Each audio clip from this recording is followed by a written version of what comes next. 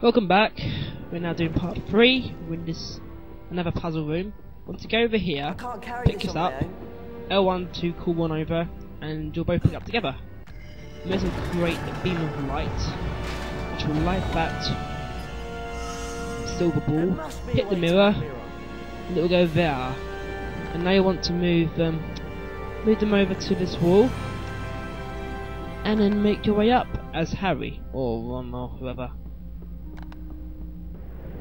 I don't think it matters much, but Harry's a more agile character in this game, so he's right to do it. No, not that way, Harry, you silly boy. Come on, Gumbertrunk, you silly boy.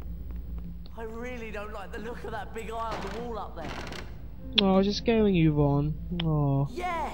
Oh, a card. Checking time. Let's see what this one is. It's annoying if I don't tell you what they are.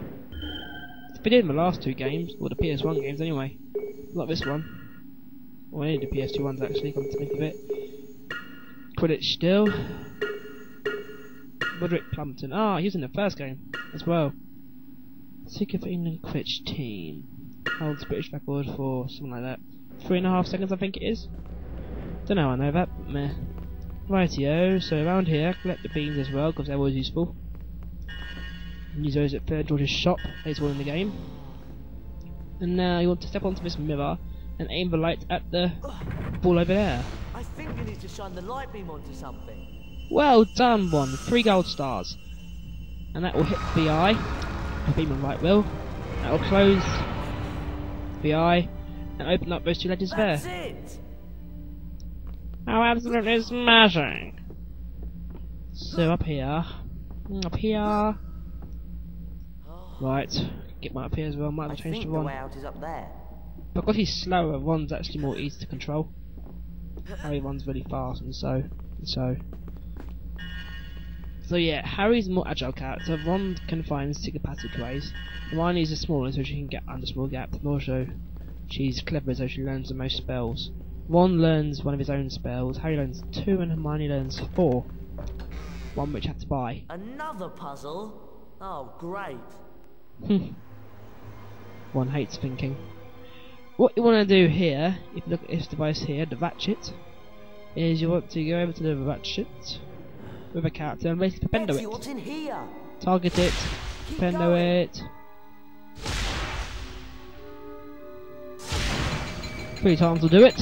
And also at the back, there are some hidden areas, or secret areas in fact. One there, nothing in there, that one. One of them's got a, what are they called? A chest in with card. All this one's got beans in it. Sounds like we've got some company. Oh, it's pixies! Oh, quite straightforward. Give them a couple of good pendos, we'll be fine. Anything else? No. One of these has got pigs, you know. Hope it's not this one. That one's empty. Oh, it's not. There's pixies that appear. Evil pixies. Right, do we get it? We get it? Ah, do we get it or not? I don't know. Oh well. Screw that pixie, I say. Oh, Harry's flying up there. Well, right, we'll go up there later. Or in a minute, actually. This has got the cards in, then. And this will complete your Quidditch collection of the cards. Part 3, we've done the Quidditch collection, that's not bad at all. So, and of course for collecting each of the sections of the cards, you get an extra card, and then you also get something new for the characters. So like Harry's now got increased stamina. Barbarous Bragg, introduced a golden digit into Quidditch in 1269.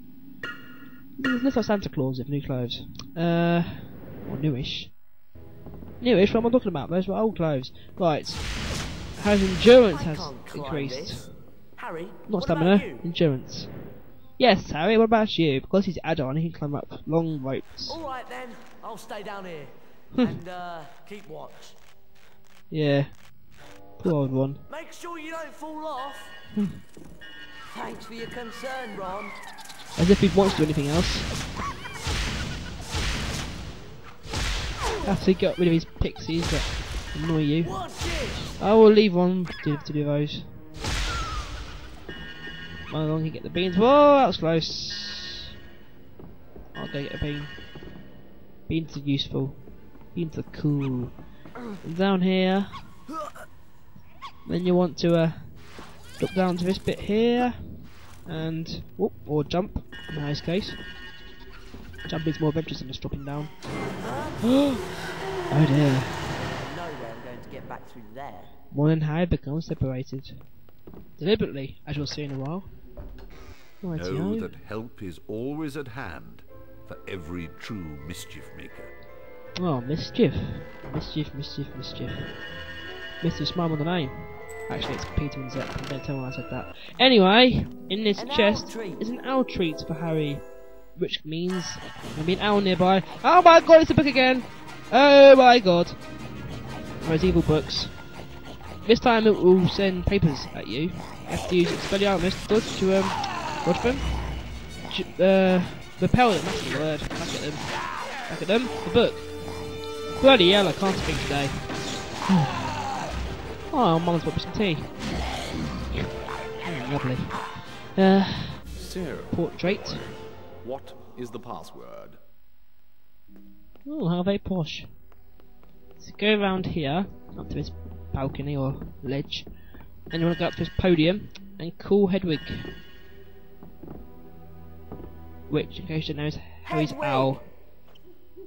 Here she is. Beautiful thing.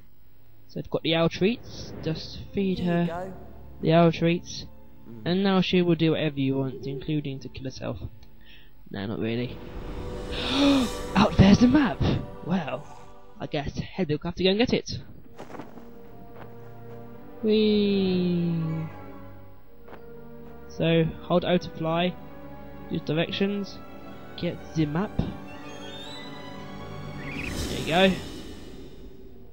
And now that you've got the map, make your way back to Harry. Oh, you can't go down here, annoyingly.